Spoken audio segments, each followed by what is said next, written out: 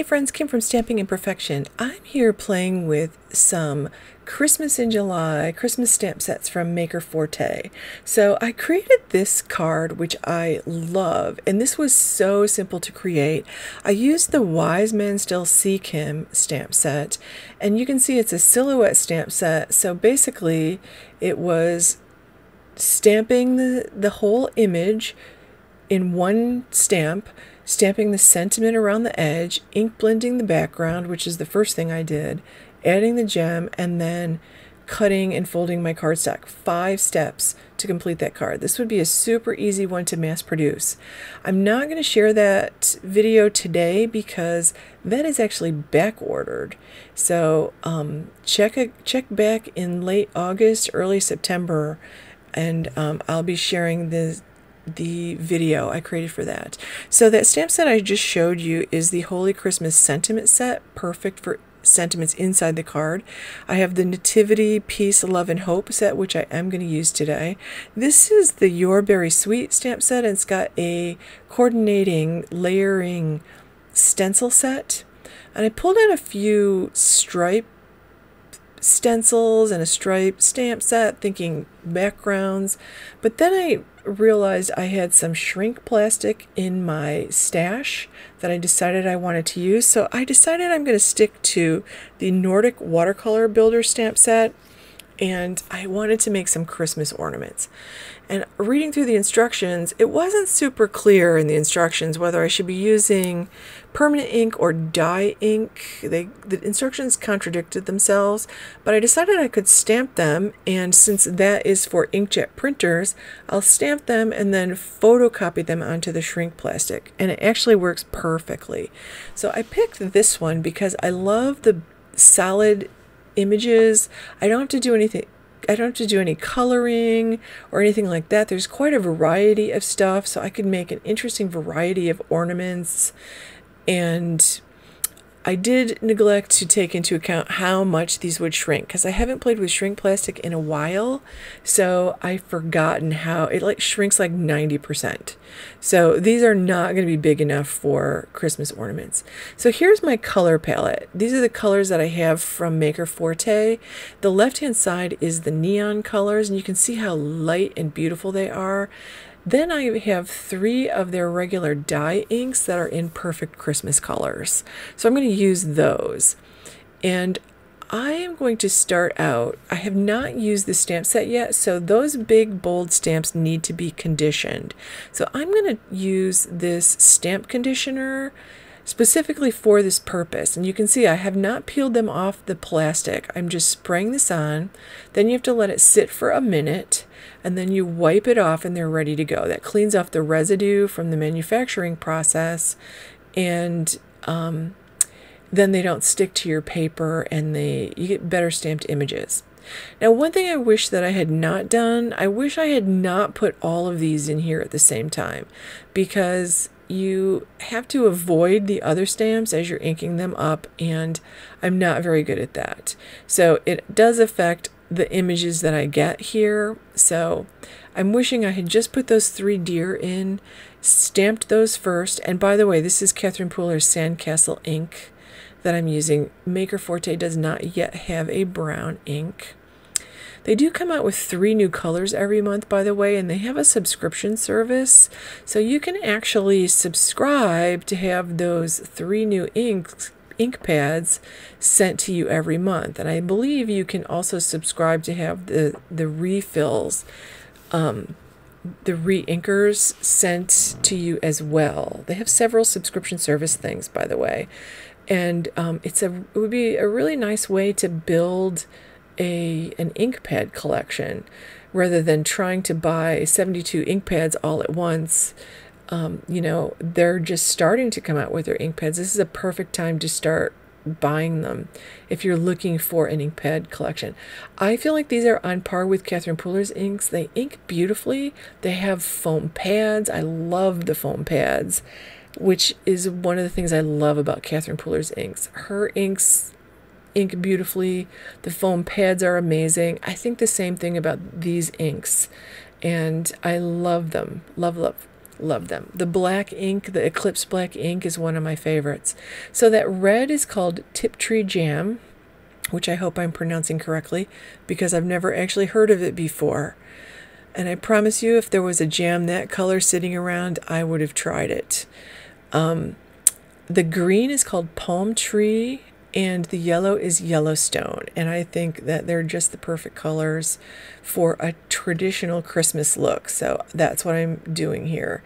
And I really enjoyed making these shrink plastic pieces. So there is a little face that goes on that one deer. And then there is a little flower that I'm putting in the middle of that, what I'm thinking of as a Nordic snowflake. And so I'm just kind of stamping them together.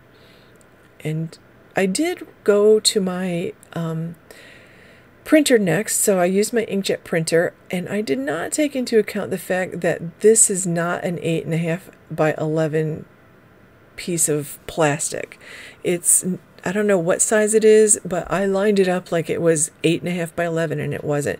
So a couple of my images got cut off, but no worries, because the original that I stamped was still in my printer, so I could pull out another piece and just print it a second time. So I have a whole bunch of these now.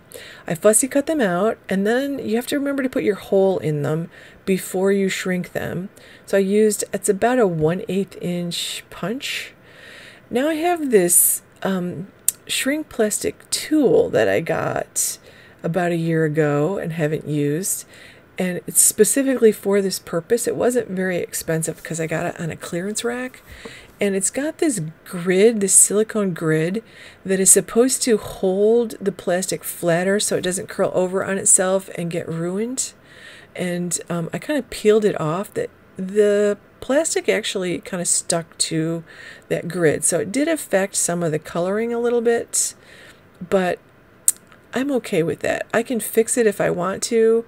I'm not that worried about it because I had so much fun making these, and I think they're just a fun little detail on my finished project.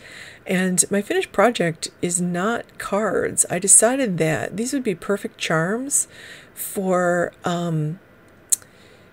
Christmas tags, gift tags. So I think that's what I'm going to use them for. They'd be great earrings, by the way, but they'd be perfect charms for Christmas tags. So that's what I'm going to do. So that's my first batch. I went ahead, printed them again from my original that I already had stamped, and then poked the holes and went ahead and fussy cut those out, and I did the whole heat shrinking thing here.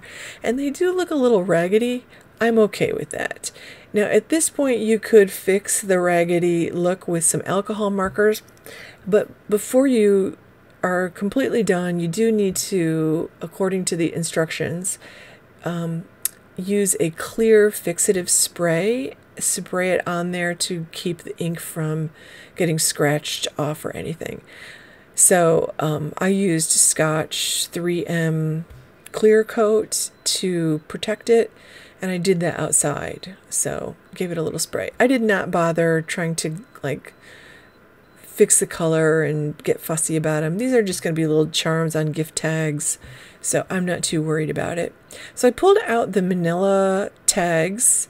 Maker Forte had manila tags and white tags the last time I looked. I did not check to see what they have now. You may have tags in your stash.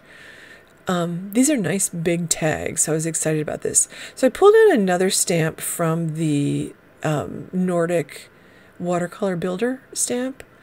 And it's called a Watercolor Builder stamp because you could ink this up, spritz it with water, and then stamp it on, and it will have a watercolor look once you stamp it on. I'm just using this as a border stamp. I think it looks so pretty over that ink blended edge. And notice that I tried to keep the ink a little darker on the edge, lighten it up as I went toward the center, and I didn't put any ink in the center. So the next detail, I like to do a little gold gilt edge.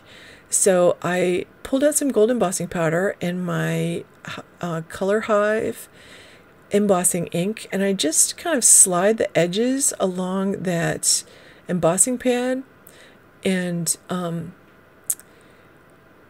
then I just slide the embossed the inked up edges through a pile of gold embossing powder. And I do 2 edges at a time, and I like the detail. I don't try to get it even. I kind of like it when it's uneven all around. I'm just cleaning off where it's sticking to what I just stamped, because the ink is clearly not dry. Now I also did a green tag, and I'm heat setting this. I also did a green tag, but I added some extra details before I did that gilt edge. I wanted a mixed media tag, so I used some bottle caps in different sizes with black and white ink to have some circles. I used an old gift card, and I used the edge of a piece of corrugated cardboard. I used some bubble wrap. I just made some marks in black, white, and that sandcastle ink on top of it, and I really kind of filled it in just because I love doing that. So you'll see that. I'm not going to show that in the video because I didn't think you'd want to watch another 15 or 20 minutes of video. So I'll show the final result of that. I wanted to show you the simpler one just because I thought this was really pretty. And I do love the mixed media tag too. I'm just playing around with mixed media because I've been taking a lot of mixed media classes, so I had to do some mixed media there. And technically this is a mixed media tag, by the way, between the shrink plastic, the stamping, the heat embossing. It's most definitely a mixed media tag because we're using more than one medium. So I'm going to heat set this stamp. This is the piece Nativity Peace, Love, and Hope stamp set, and isn't that joy amazing? I picked that one because it was the perfect size for this card. Then I took those original stamps that I actually had stamped, and I fussy cut out the tree because I wanted to add a little green to this. I thought this looked a little plain. I was thinking about zhuzhing it up with some of that marshmallow paste, but I decided in the end just to take that same stamp but with some of this palm tree green ink. The yellow is called Yellowstone, in case I didn't say that. And I really like that detail. I felt like that was just enough detail. You could use your alcohol markers or your colored pencils to add some details. Like you can sketch in some Christmas ornaments, or, you know, use some white to add some snow details, or like I was going to do paste. The marshmallow paste is really fun because it puffs up. So I pulled out the little charms that I made, and I'm going to use some black twine just to make a little tie for the tag, but the black twine is actually way too big for the hole that I punched, and you want to remember to punch those holes before you shrink them. You'll never get the holes in once you shrink them. So the holes really shrank, because remember, the holes also shrink. It's not just the plastic itself. The hole itself shrinks also. So I'm going to use some like linen thread to put the charms on, and I'm just going to slide the charm thread through the same hole on the tag and tie all of them together, and that will complete my project. Now, before I send this out, I'm going to actually clean up the back. I'll probably put a piece of Christmas wrapping on the back along with the recipient's name. The to and from stuff will go on the back. And that is going to complete my project. So thank you so much for watching. I'll have some more projects with these same stamps on my blog at Stamping Imperfection and on the Maker Forte blog. I would love it if you gave this video a thumbs up and subscribe to my channel if you're not already subscribed. Click that bell to get notifications every time I upload a new video. I'll have the links to everything below, and I would love it. It would help me out if you use those affiliate links and just browse through the shop. That lets the store owners know that I'm doing my job and that you like what you saw. Thank you so much for watching, friends. Have a wonderful day.